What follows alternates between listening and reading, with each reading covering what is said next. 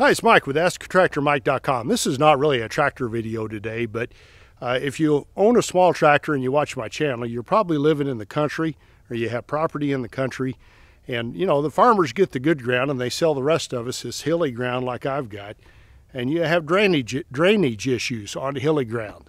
And I've got a good one, and it's on my driveway. This is the low spot of my property right here. There's a lot of water comes through here from all up in this area behind me here. And there's a ditch that nobody ever finished that comes down this hill. And I did a video a little over, I think probably over a year ago, talking about what do I do? And I asked your opinion, and I got lots of opinions. And I knew that my choices were to try to form out a ditch where I could mow it, or to put drain tile in it and fill it over with rock, or just to fill it up with rock. And I got a lot of great comments. Generally, what I got from you was, those of you that have had drainage issues, that putting drain tile in is a bad idea, because when you're controlling a slope and you might have a little erosion, that's going to fill up with dirt and sediment, and pretty soon you're going to be digging it out. And so the drain tile went out the door, and to get the right drain tile, that stuff is really expensive, and that's like a 600-foot area behind me with this gully. And so making a ditch out of it might work, but there's a lot of dirt that would have to be taken out in order to make it where I could run my zero turn on it. And if you get a big rain in the middle of all that, you got a bunch of stuff goes downstream, and you have to fill in the ruts, and getting the grass established would be a challenge. And we just didn't think that was a good idea. And probably the best advice, and the advice I thought was based on a lot of experience, came from Facebook. And I'm going to put some pictures up here of a guy that has done just exactly this. I think he does it for a living. And he puts ditches in with rock and rough rock that digs into the hill. And boy, it doesn't go anywhere. And I wish I had rock that looked this good. Here's a picture of it. And rain right after he put it in and didn't move it. And that's what I want. And then on top of it, you either run your mower over it or you spray or whatever to keep the grass that comes up through. And you know, in a perfect world, you'd put down some kind of a weed barrier at the bottom, but you're going to try to mash that rock in, and that's going to make holes, and you're going to get grass up anyway. So I'm not sure the weed barrier helps all that much, but something like that is what I want to do. Well, I decided early on it's probably too big a job for my little 40-horse tractor. And if that was the only option I had, I'd probably attack it. But I've got a neighbor, lives right up the hill here at the end of my driveway, that's got a landscape company. And my wife and I have been wanting him to do some work for us for a long time. And we said, someday when it slows down in the winter, when you're not busy, come and do some landscaping at our house and then fix this ditch. Well, Matt's here today, and he's tried to figure out how to fix it. What we've decided, it's wide at some places and narrower at other places. We're going to make it about the same width all the way down, about 6 feet. And then we're going to put some rough creek rock in it and just fill it up and let the water go down through the creek rock. I think that'll work. Matt thinks it'll work. We don't really know for sure. I may revisit this video 2 or 3 times later down on the road where we see what it's done and we fix it. But we're going to do our best today to get her fixed. And I'm going to show you some of the excavation going on, and we'll see how it does and what it looks like at the end. Let's go watch. Going up the driveway, this area when we moved here had a deep channel of erosion going through it, and I filled it with field rock out of the pasture, and that slowed the erosion problem down. But you can't mow it. You've got to either weed eat it or run over it with a sickle mower. And here's actually an area where grass is growing. You can drive your zero turn over, but those areas are rare going down this hill.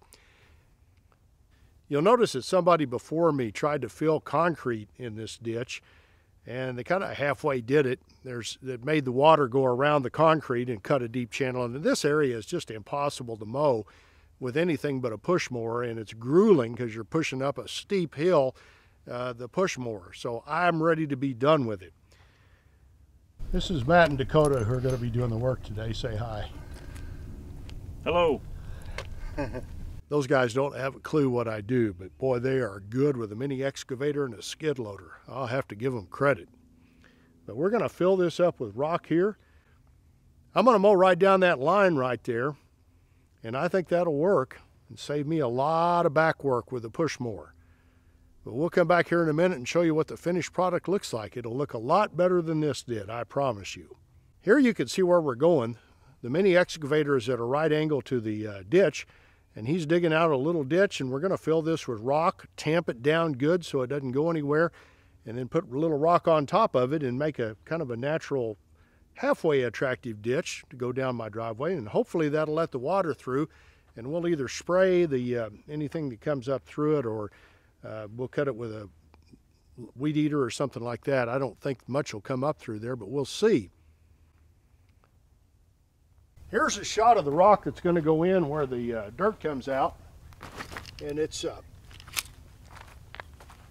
not jagged, but it's came out of a creek. It's bigger rock, heavier, and we'll put that in and mash it down. Hopefully that'll keep the erosion to a minimum.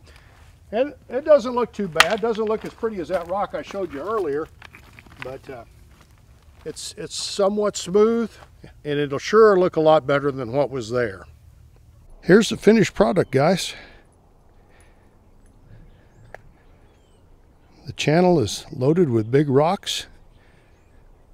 They compressed the bottom ones in with the excavator. I don't think they'll go anywhere. And the top ones they kind of scattered to make a natural ditch. And I think this looks a whole lot better than it did. I think the water will run through it. And I think my days of having to push a push mower up this mountain and mow over that horrendously uneven gulch are over. Next August when I come out here, I'll be really happy about that. And if you've got a ditch that needs finishing, now this wasn't cheap, and Matt, the landscape guy, did a lot of work for us, so I'm not sure exactly what part the ditch played in it, but it was fairly expensive. Matt got it done. He hauled off the concrete. He spread the dirt out in some holes I've got in the pasture. My brush hogging's going to be easier, and my ditch now looks like it's finished.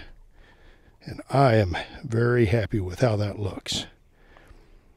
If you've got an erosion problem and an unfinished ditch, this is probably what you need to do. And I don't think I'd recommend doing it yourself with a small tractor, but with the right equipment and guys that know what they're doing running it, you can have something like this. And I'm very pleased with it. Appreciate you watching my videos. If you'd like to subscribe to my YouTube channel, I'd be honored. It's really easy. Click this mic face icon and check the bell so you're notified when I post future videos. Here's a link to my website and the Tractor Fund store with unique items for sale for the tractor owner. It helps support my YouTube channel. And here's a video where I ask for input on how to fix this. If you want to see what it looked like before, watch this video. Thanks for watching.